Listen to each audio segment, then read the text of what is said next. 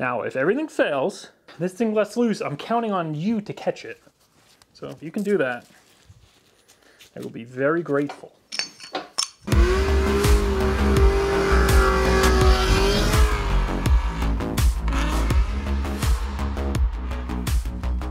So today we are back working on the Escalade again. Working on the Escalade, I'm looking forward to this. We're going to be replacing the blown out factory magnetic ride shocks with replacement factory magnetic ride shocks. I am not deleting the system.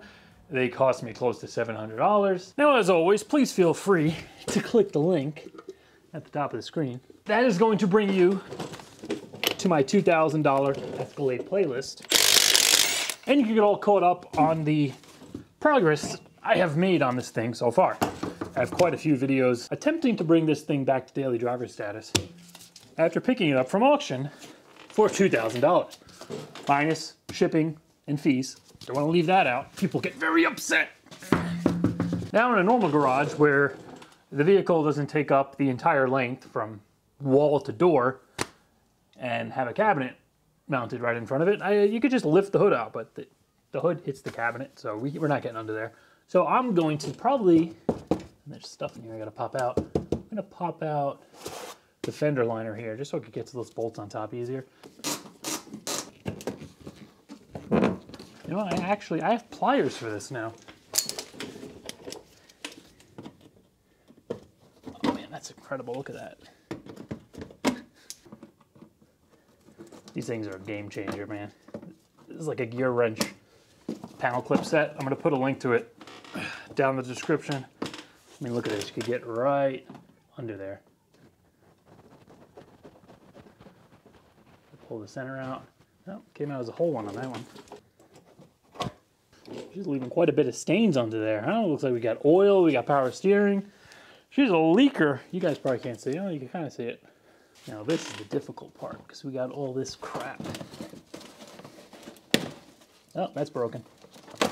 Oh, that's broken. Oh, that's broken.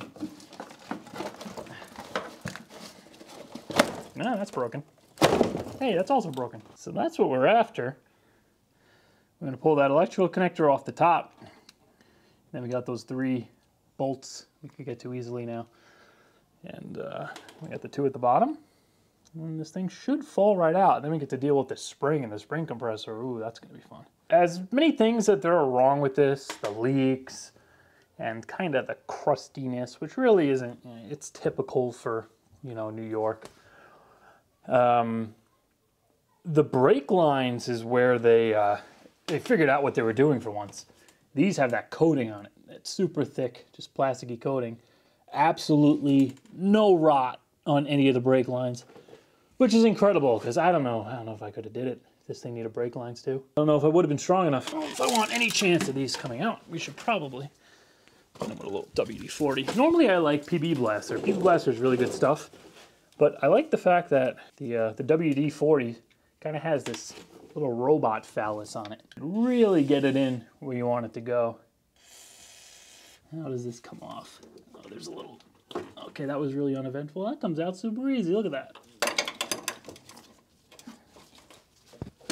Come on. Now as I remove these remaining 2 bolts, let's talk about the shocks real quick. So I bought just bare bones shock. I didn't, well, they're technically struts. I didn't get like the whole quick strut assembly. And the reason for that is because they're stupid expensive. Like you could get cheap magnetic replacement shocks on Amazon. You could get a pair with the spring and everything for $200 a side. So $400 for the kit. And the reviews, some people say they work great, just like the factory ride. Other people say one of them failed within a few months or the ride is terrible. $200 a side, to put that into perspective, one strut, one OEM mag strut costs $300 to $450, depending on where you buy it from, just for one bare strut without the spring. So you can see my concern with going to, you know, a pair for $400. Now, Arnott also makes, they're kind of like the leading company for making replacement mag shocks for these. And they're also very expensive. You could get it on not a single quick strut, so with the spring and the magnetic dampener, would cost you $500, I believe it's like $550. I'll put the exact price on the screen. That's just for one of them. So if you do the bolt front, you're looking at over $1,000 easy. They do offer just the dampener alone without the spring, just like how GM offers it. That still is very close in price to the GM replacement. I believe it is around the same amount of money. It might be $330. I'll put that price on screen as well. When I was looking, I believe the R0 was actually like $10 or $20 more expensive for the bare strut over the GM Genuine. And some people may not know this. Well, a lot of people probably do know this, but it's changed. R0 used to offer a limited lifetime warranty, which would be incredible, especially since these are kind of like a problem shock. However, I got in contact with them because I noticed on the website that it says everything is 2-year warranty now. And sure enough, they emailed me back and they said, yeah, they don't do the limited lifetime anymore.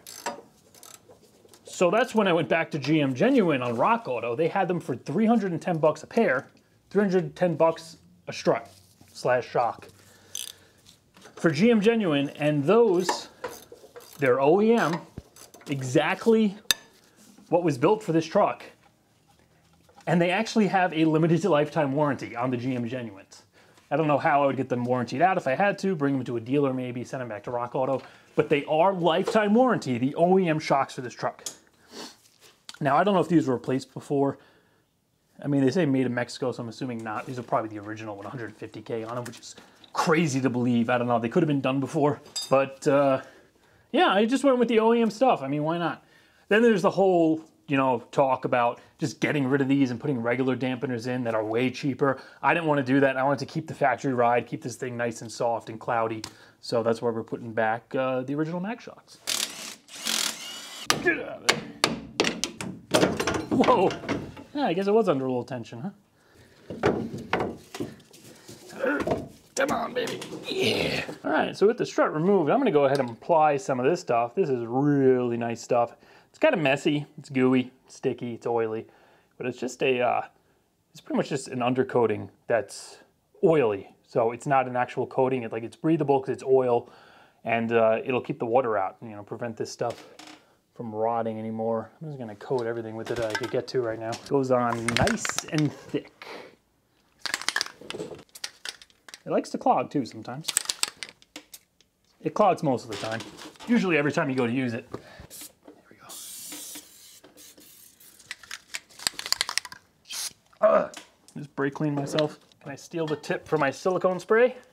Ah, it's a different tip. Okay, that's not gonna work. That's airflow cleaner tip. That's also has a male end on it. Spray paint tip. That might work. Spray paint tip. Nope, too thick. I don't know, did the cans just like lose the charge? Oh, I got more cans up here. I think I got a new one, I think. Let's try this one. New can, new can. Ah, this one works for now. Come on. Well, it appears that's all PB Blaster wants me to coat. Come on, man. And what is anything not crap today? Like, what isn't crap? So clearly this is.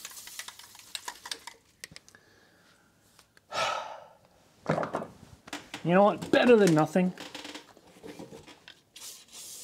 Let's just give her some WD-40. Because I have no patience today. At least we have something on there. All right, now my spring compressor doesn't get used too often, so it is hiding up here.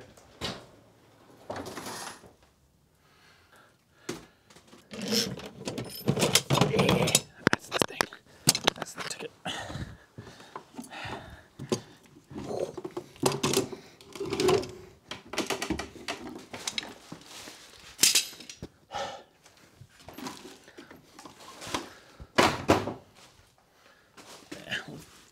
you later. You gotta put this stuff back anyway.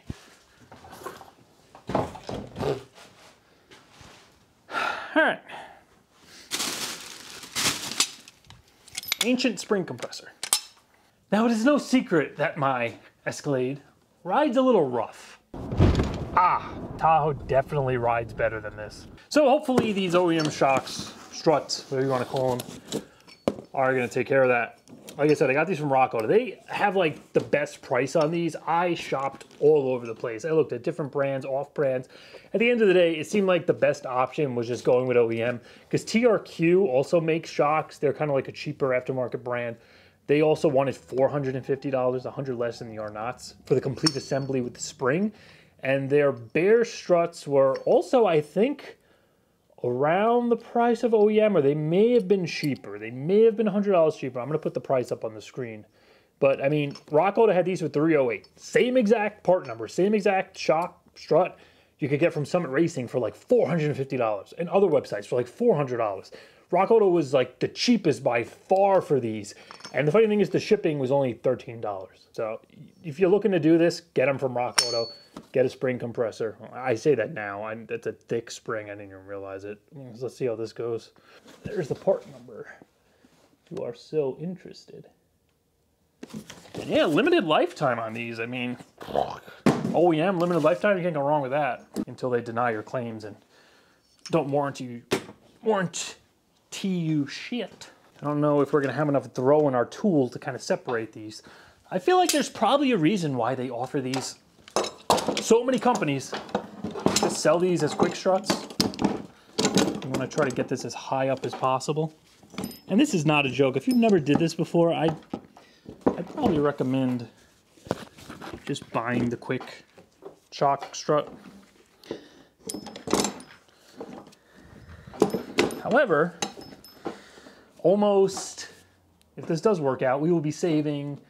So let's say we got the good ones. We got the Arnotts. They're like $5.50 a piece. These were, let's round down, $8 to $300.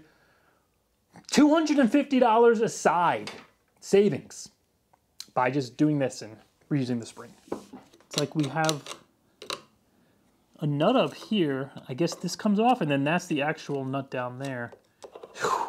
You ever fart so bad it leaves you fighting for your life? No, me neither. Whew. Let's see what this does. Oh, this got to go on the other one, doesn't it? We got to reuse this because that's the actual, that's what holds the connector on. Ouch. All right, let's get the glove back on. Make sure.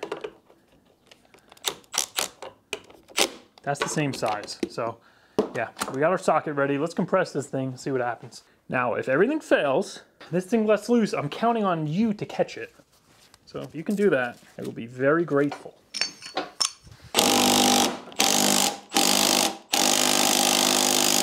Let's be ready. Have your catcher's mitt ready. I believe in you. I believe in you guys. Let's reposition. Let's reposition and we'll get the air gun.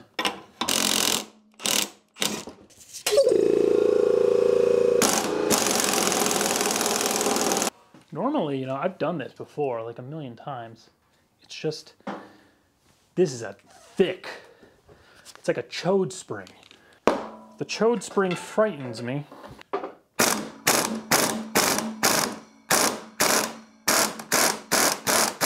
Well, you know what we gotta do now? I gotta try to get in there with a box wrench, hold this, and just do it the manual way.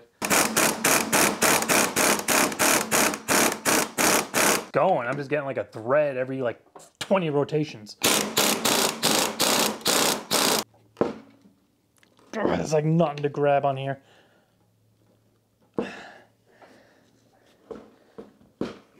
Come on, man. Like I need an 18 with a shoulder on it. This would, oh, yes. Dude, this thing just stopped dead in its tracks. Like it does not want to turn. That's kind of a problem. God. Come on. These might be the original shocks. Like they are friggin' stuck on there, man. That nut does not want to come off.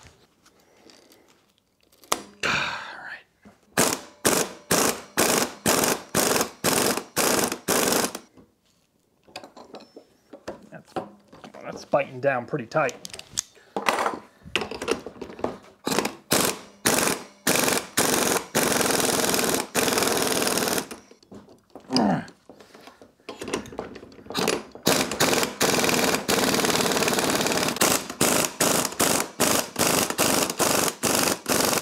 It may have moved like another half a thread, but I don't have heat. I got like a little stupid ass butane torch. I'll probably be here all year, but we could try it. I don't know what happened. The threads weren't even that bad. It was going and then it just stopped. Nothing. It's just stopped, man. I'd like to see if I get a second vice grip on it. You know, double the clamping power then. But get more surface area. Can't seem to get in here. Well, I managed to get another vice grip in there.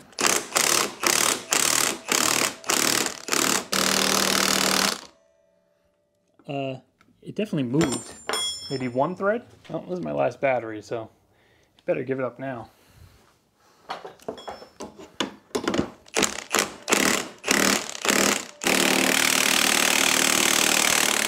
Oh.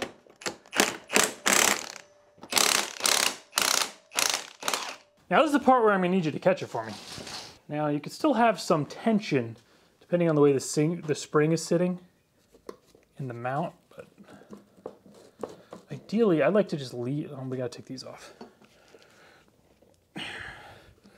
They are on there, man.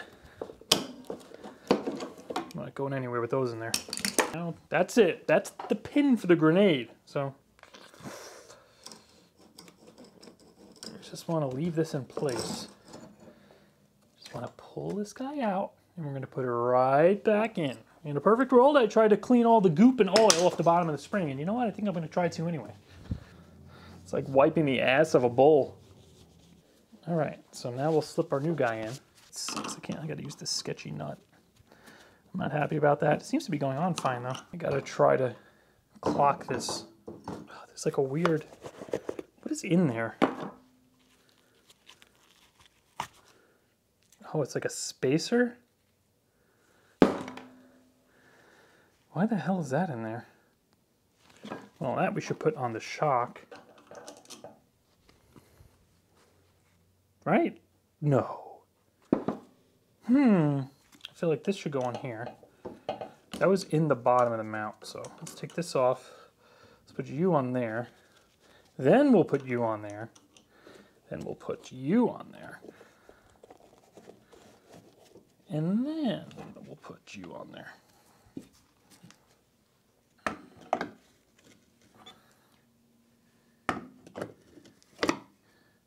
Okay. Ooh, ooh, I feel better right now.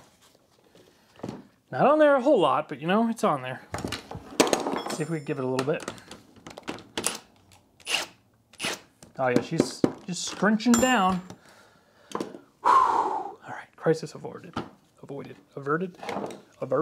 All right, so we got the nut on there. Now this is the part where I'm trying to make sure I don't screw it up, because these aren't like a typical strut where the mount itself rotates. So this is all fixed. And yeah, sure, we got this lined up where it needs to go. However, we got to make sure the end of this guy, it's going to be, you know, does it go like that? Does it go like that? Does it go like that? Does it go like that? We have to get it like perfect. So I could try to get this in there. No, I can't. I got to take the, whatever. We're just guessing. By the looks of it, you look at that front hole right there. It's dead center. We're really close to dead center, and that goes straight down. So what we're gonna do is just line up that top hole, or that stud, dead in line with the two ears for the bottom mount. So this is the front. So we want this guy to kind of be as straight as we could get it with that. Is that all the way down? I mean, it feels all the way down. All right, so that's our retainer for the connector. Now let's just loosen the bomb. I like using the air. It's just it's less violent. You could control it a little better. It's not just on or off like the other thing.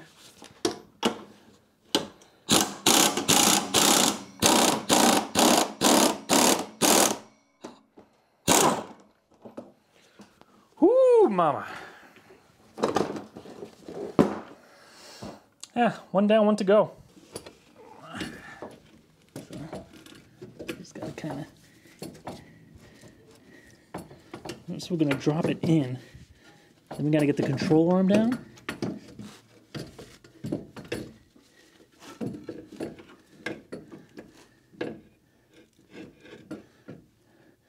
Oh, dude, that's like.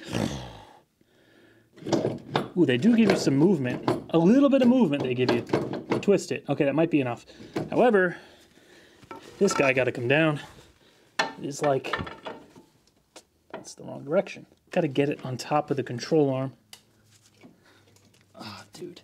Wow, that's not even close.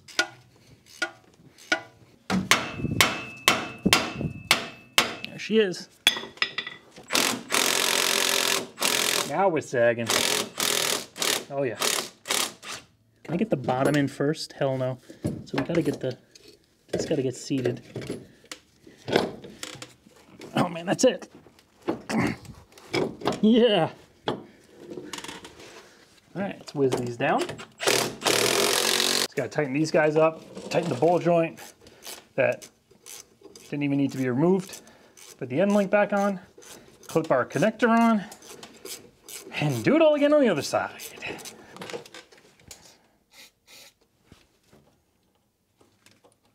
Ah, perfect. Put the lock in. Oh no, it's spring loaded.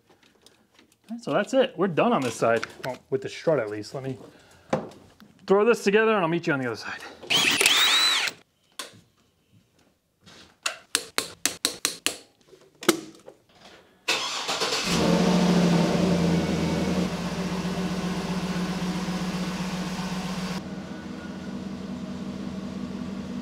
Now we've definitely learned some things for this side. For one, now I can open the hood. I believe I can just zip the top mount bolts out from under the hood and take the electrical connector off, so we might just be able to skip the step having to take the wheel well out. This control arm looks like it may be newer, well maybe not. There's just a little more paint left on this one. There's less rust on this side. I like to think that'll help us get the shock off better. The shock strut mount off, but you know what? It's rarely ever the case. Well, I mean, I guess the street side will see all the road salt and everything when it's parked, but yeah, this side looks like it's in way better condition. Maybe I'll take it down to AutoZone after this. It kind of needs, I think I'm gonna throw some stop leak in the power steering. See if it stops the stupid rack drip. I'm not putting a rack in this thing. It's ridiculous. Luckily, it doesn't look like it's like bad to get to. It's just mounted, just slapped right on the K-member. But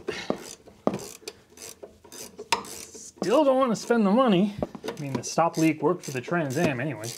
Oh man, that was way faster than the other side. All right, onto the death clamp. See, I mean, look at that. Way less crusty than the other side. Back to the operating table. Get these guys on. We could go ahead and remove you first and foremost. That's an accident waiting to happen. Get that jack handle up. For anybody who's wondering, these are actually they're the same part number. The trick to ordering the correct ones, you got to look in your glove box at the RPO code. First of all, you got to have Z95 for the magnetic ride control. As long as you have Z95, look towards the end. There'll be some RPOs with some numbers. I think one's like a 6L1 or 7L1. There'll be a 6 and a 7 code. And you just go and match those codes on Rock Auto. And then you'll know for sure which ones fit them, because there's like a million shocks for these things on Rock Auto.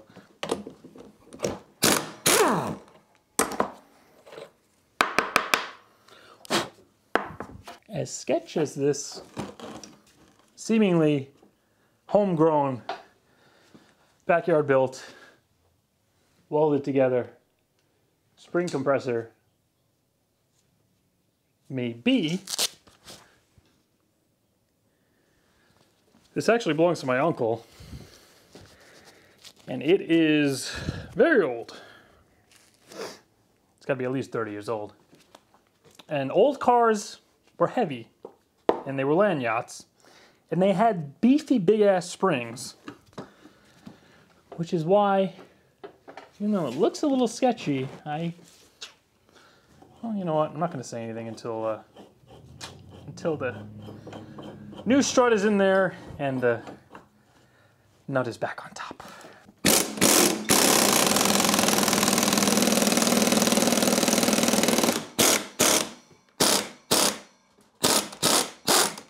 Oh, shit. Well, you know what? At least that one didn't fight me. Man, that spring is... I don't know why the hell that took so much more to compress. I should have had the strut ready. God,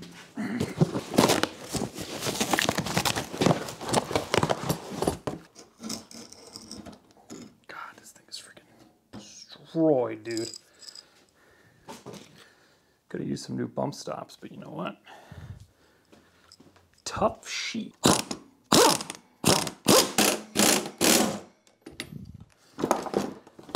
Like I was saying, this is an incredible, very deadly looking, but incredible spring compressor.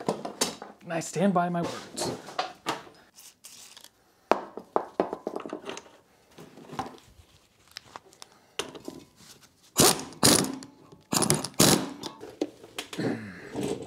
Up or down. Okay. Still, it's just as heavy as the other side, I'll tell you that. All right, so it is a few days later since I installed the new MagneRide shocks. I wanted to really kind of drive this thing over the weekend, put some miles on it, tell you guys what I think about it. First of all, it's like night and day. Like, the front two shocks were 100% the problem. There's actually no noise in the suspension whatsoever. There's no squeaks, rattles, nothing. The alignment's perfectly straight. Literally, it just needed the shocks, and that was it. So I'm happy about that. The rear shocks feel to be in good shape. They're pretty much equal. They feel equal in dampening as the front. Like, they're not too harsh in the back or anything. So I looked at the Carfax. It seems like they were replaced. I don't know if it was the front or rear, but it said shocks were replaced at least a couple of times. And the fact that the fronts looked pretty much original, I think they put a few sets of rear ones in over the years. So we saved money there. We saved money by reusing the springs and mounts. Didn't have to get a whole quick strut assembly. Oh, this thing is so friggin' smooth now. Every time I'm gonna hit a bump, I feel like I'm bracing and like cringing because it felt so bad for the truck. It felt like it was gonna rip like the shock mount off the frame whenever it hit a bump before. I will say this, I did think that the ride was gonna be a little bit softer, but I think a lot of that has to do with the fact that this has those 22-inch wheels on it. If this had like a thick like 70 series sidewall like the Tahoe does, it'll probably ride even cushier. But that's the thing, when you go ahead and you get rid of those MagneRide shocks and you go to put passive suspension in, like if you were gonna take these wheels and throw them on the Tahoe, it would ride like hell. So that MagneRide is there for a reason. It puts in work to really kind of dampen the ride and make it comfortable with those big ass wheels on it. But I'm really happy with the way everything came out. That's one more thing crossed off the list. Next video, we're gonna start tackling the air conditioning because it's getting warm out. I wanna address that. Hopefully, it's just a simple recharge, maybe change a valve here or there. But we all know that's probably not gonna be the case.